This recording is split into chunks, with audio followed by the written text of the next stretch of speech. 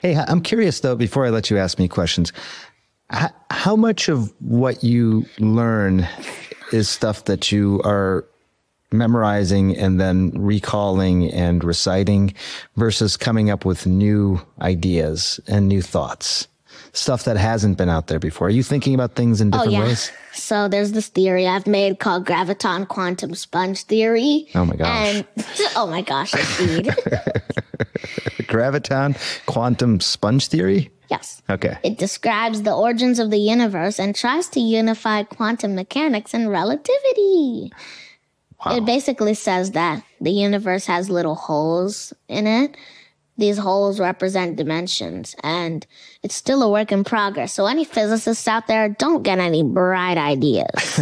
It's my theory.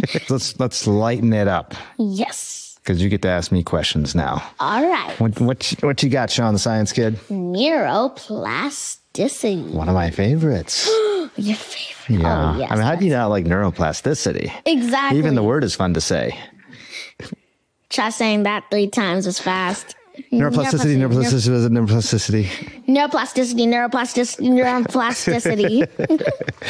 All right. What about it? So what do you really think about it? Like adapting to different environments.